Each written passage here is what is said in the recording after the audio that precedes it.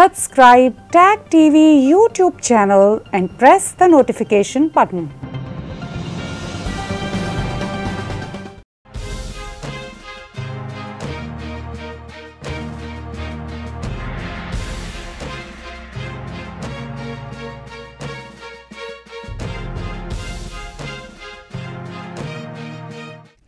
Good evening, welcome to South Asia Newsline. I'm Yeshi Chanzam. Here are the top stories we are tracking for you on Thursday, the 24th of February. India launches 24-hour helpline for citizens stuck in Ukraine. Ukrainian envoy seeks PM Modi's help to resolve crisis. Pakistani Prime Minister Imran Khan meets Russia's Putin in Moscow as conflict in Ukraine rages. And 22 Indian fishermen arrested, 2 boats seized by Sri Lankan Navy. And now for all the details. India on Thursday set up a 24/7 control room and issued helpline numbers for its citizens stuck in Ukraine after Russia launched a full-scale invasion of the country, with President Vladimir Putin terming it a special military operation. Meanwhile, Ukraine's envoy to India asked for New Delhi's support in handling the crisis. India has said its stand is neutral and it hopes for a peaceful solution to the conflict. India's Foreign Ministry on Thursday set up a 24/7 control room and a helpline for its citizens stuck in Ukraine after Russia launched a full-scale invasion of the country, firing missiles at several cities and sent troops to breakaway regions after President Vladimir Putin authorized what he called a special military operation. The Indian embassy in Kyiv issued a slew of advisories and helpline numbers for Indian nationals stuck in Ukraine and said it remains open for help and alternate arrangements are being made to relocate citizens while the Ukrainian airspace was closed. Meanwhile, Ukraine's envoy to India asked for New Delhi's support in handling the crisis and activate high-level dialogue involving Prime Minister Narendra Modi and the leaders of Ukraine and Russia. I don't know how many world leaders Putin may listen to, but the status of Modi ji makes me hopeful that in case of his strong voice, Putin at least should think over. We are expecting for much more favorable attitude of the Indian government in this crisis situation. Rajkumar Ranjan Singh, Junior Foreign Minister of India, had earlier said that India's stand is neutral and it hopes for a peaceful solution to the conflict. Indian nationals who arrived on the last flight from Ukraine early on Thursday expressed that the situation was deteriorating. काफ़ी students के अंदर और वहाँ के civilians के अंदर थोड़ा panic का माहौल है, तो फिर उसके बाद इंडियन गवर्नमेंट ने सारी रिस्ट्रिक्शंस हटाई हैं ताकि सारे बच्चे आ सकें. और अभी हमारी रिसेंटली बात हुई है फ्रेंड से जो अभी आना चाह रहे थे, एयरपोर्ट पे भी वहाँ कुछ अटैक हुआ है, तो वो बच्चे अभी नहीं आ पा रहे हैं, वहाँ फंस गए हैं, उनको वापस सिटी लेके जाया जा रहा है. Ukraine's President Volodymyr Zelensky called on all citizens who were ready to defend the country to come forward, saying Kyiv would issue weapons to everyone who wants them. Shelling was reported in several parts of the country while Western nations pledged to unleash a fresh package of sanctions against Russia till the last reports came in. Amid the ongoing assembly elections in India's most populous Uttar Pradesh state, political parties have shifted their focus to the 5th phase polling, which will be held in 61 assembly segments across 12 districts. Speaking at a rally in Uttar Pradesh Amethi district, Prime Minister Narendra Modi ripped into opposition parties over dynastic politics. Ahead of the 5th phase of the assembly polls in India's most populous Uttar Pradesh state, Prime Minister Narendra Modi addressed a poll rally for his Bharatiya Janata Party in Amethi city on Thursday, where he ripped into opposition parties. BJP Bharatiya Janata Party's Smriti Irani defeated Congress's Rahul Gandhi in the 2019 parliamentary election, the first time since 1988 in Amethi, previously seen as Congress Party's stronghold. PM Modi sneered at the Congress and the Samajwadi Party, saying that family politics practiced by them is hurting the country. Samajwadi Party is seen as the biggest challenge for BJP. जो ये परिवारवादी लोग होते हैं, वो सत्ता में इसलिए आना चाहते हैं ताकि अपनी और अपने परिवार की ताकत बढ़ा सके और राजा महाराजा की तरह आप पर राज कर सके। हमें किसी ताकत के लिए सत्ता नहीं चाहिए,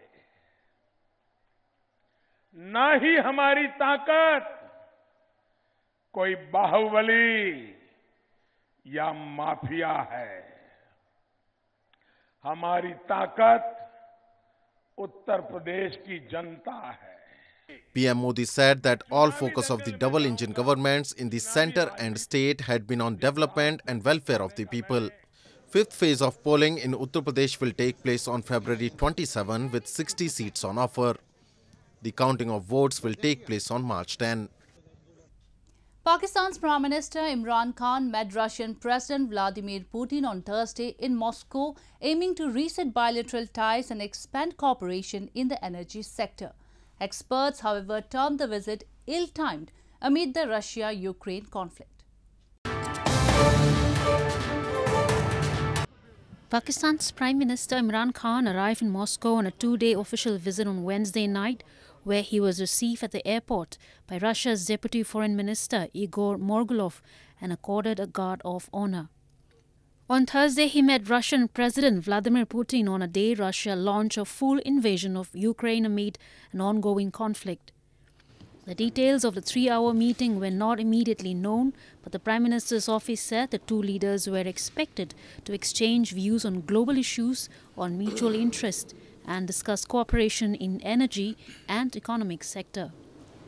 The meeting came hours after the US President Joe Biden and other Western governments imposed tough economic sanctions on Russia for sending its military into parts of eastern Ukraine. Commenting on the ill-timed trip, the United States had on Wednesday said that it is the responsibility of every responsible country to voice objection to Russia's actions in Ukraine. Moving on, auto rickshaw drivers recently held a massive protest in Pakistan's Lahore city over skyrocketing fuel and gas prices and lamented they are on the brink of destitution. The protesters said they are fed up of Prime Minister Imran Khan's government as it has failed to control the soaring inflation. Scores of auto rickshaw drivers held a protest in Pakistan's Lahore city recently, lamenting the hike in prices of fuel and liquefied petroleum gas or LPG, and raised concern that it has brought them on the brink of destitution. The protesters said the price of LPG has skyrocketed to rupees 200 per kilogram, while petrol has reached rupees 159 per litre after the government bulldozed a mid-year budget last month.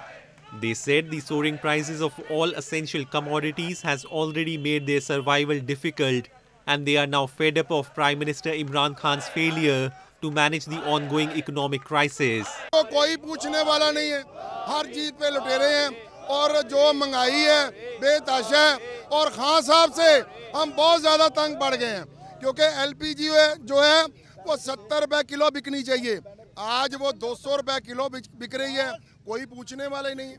गुजारिश है, दालें महंगी हैं, दवाइयाँ महंगी हैं, सब्जियाँ महंगी हैं, चीनी महंगी है, फीसें महंगी हैं, एजुकेशन महंगी है, इलाज बिकता है, फरोख्त होता है, वो खरीदना पड़ता है। आप हमें बताएं, हम जाएं तो जाएं किधर? खान साहब की हुकूमत के 5 साल पूरे होने को हैं, कोई किसी किस्म का रिलीफ नहीं मिला, अपोजिशन भी चोर है, हुक्मरान नाअहल है और डाकू भी है। Meanwhile, the opposition parties have geared up to make a strategy to move a no-trust motion in the parliament and are also seeking help from government allies through frequent meetings. Opposition Pakistan People's Party has also announced an anti-government long march rally on February 27 over rising inflation.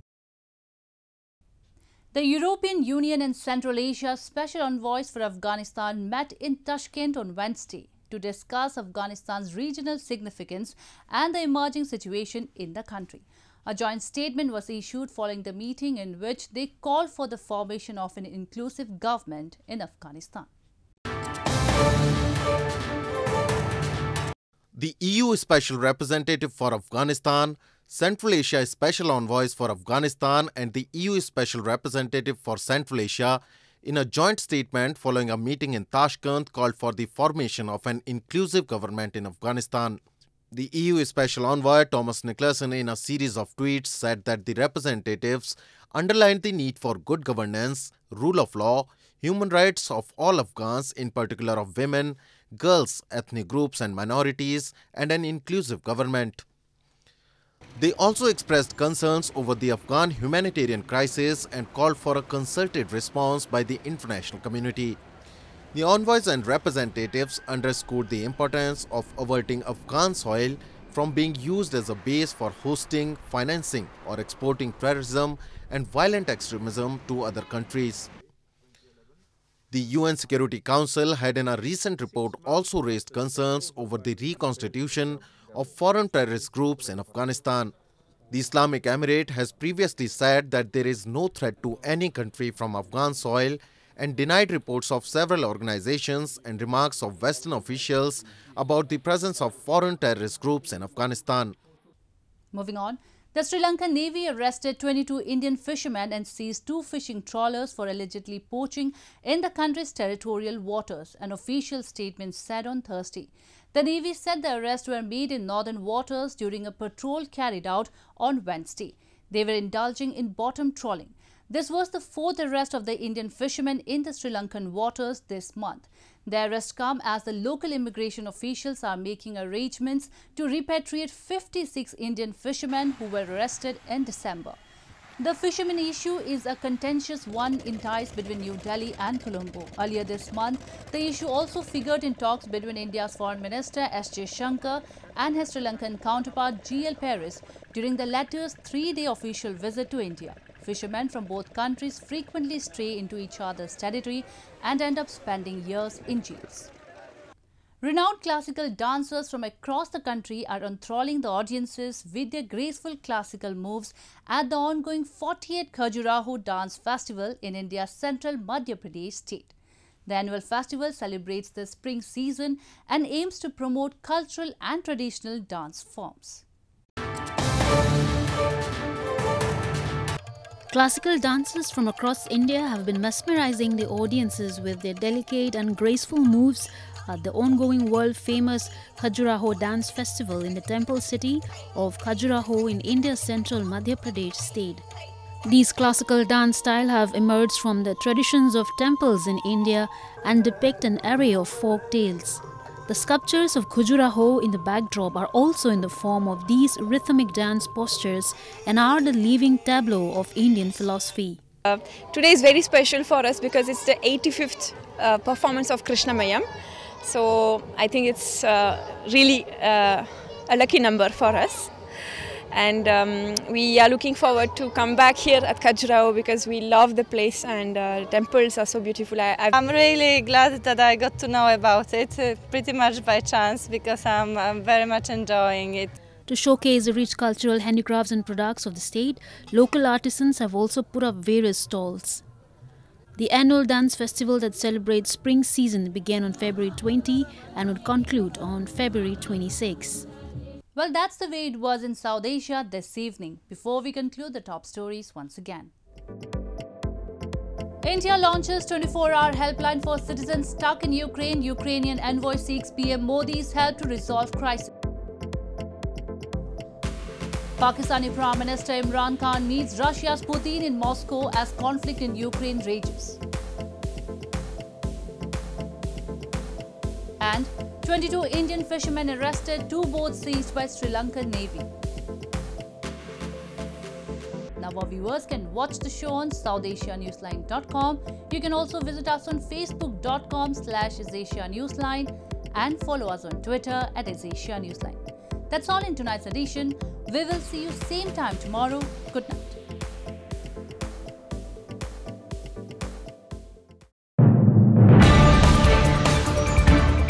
TAG TV brings you daily news bulletin from India.